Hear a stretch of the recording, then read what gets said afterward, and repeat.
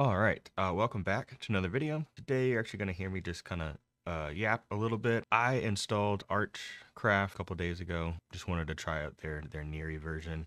And of course, when you install Archcraft, you have a choice, add BSPWM and OpenBox as well.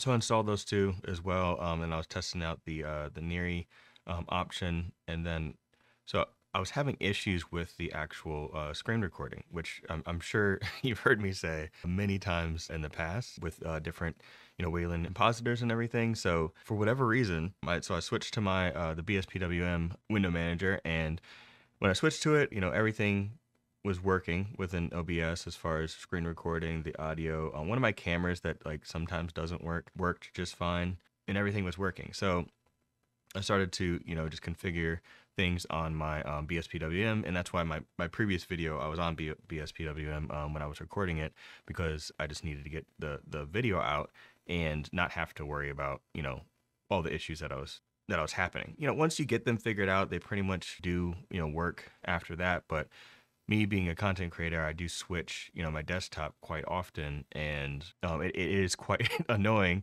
every time I install a new window manager. Like when I installed Mango, I had, the same issue where I had to get all of the XDG portals and everything working correctly and every Wayland compositor uses a different one. So you can't just use the same portal for each of them. So then if you have multiple, portals running at the same time, they can conflict with each other. So you just have to have everything set up just right. And I normally have like multiple window managers installed on my computer.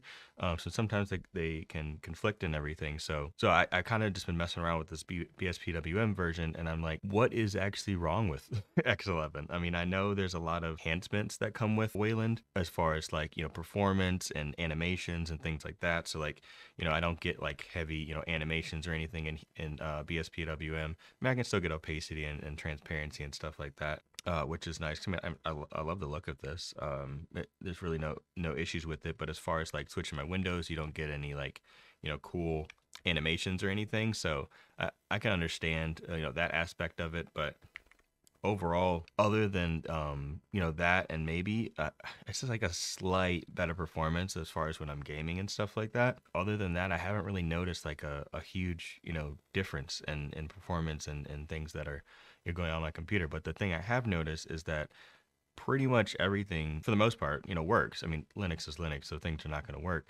But like for the most part, I don't have to configure all these different things. Like I installed OBS, and all the sources, worked. I was able to share my screen.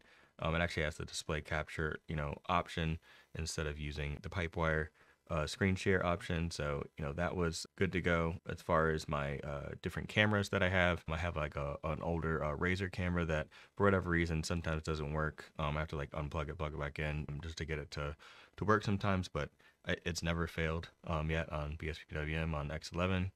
And also audio. I always have audio issues.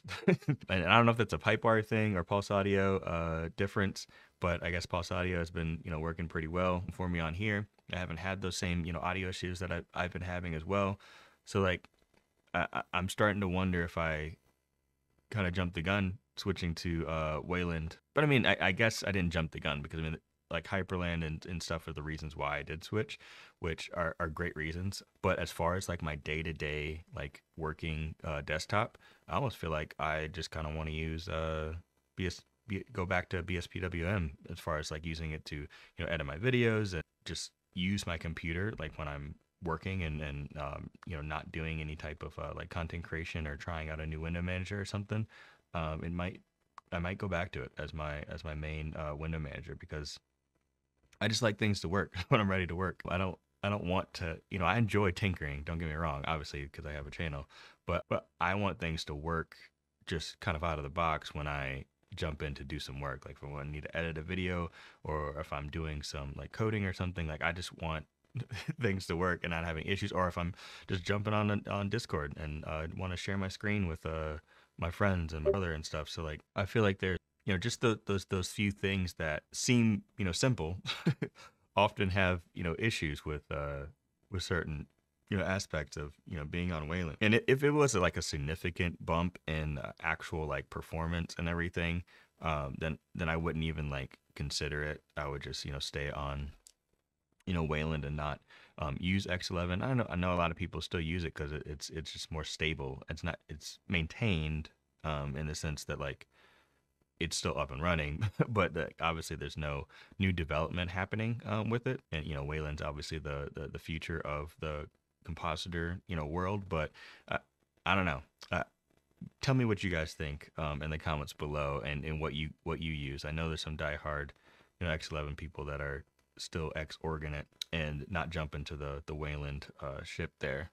Obviously Wayland took a while for NVIDIA and stuff to work on it. I mean, there's still some finicky things here and there, but overall, like, I'm just curious. Like, what do you guys think? Am I crazy to like want to use it again, or should I just stick with Wayland? Let me know what you guys think in the comments. If you've been enjoying my content, please consider liking and subscribing, and I'll catch you guys in the next one. Peace.